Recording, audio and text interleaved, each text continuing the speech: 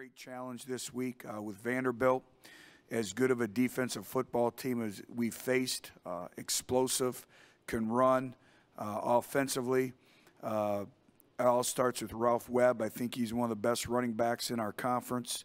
Very explosive, can hit the home run, and they're doing some good things and good special teams, but a good football team. And it's going to be a great challenge again. A lot on the line. And it all happens in our week of preparation as we continue to move forward. I think, first of all, part of Vanderbilt being so successful in the red zone is they're a very difficult defense to move the ball methodically down the field. You know, eventually they're so good, they're going to have a negative yardage football play. They're going to generate a disruption. They're going to generate something. So I think the longer the drive goes, the better they become. So it's really hard to score on them.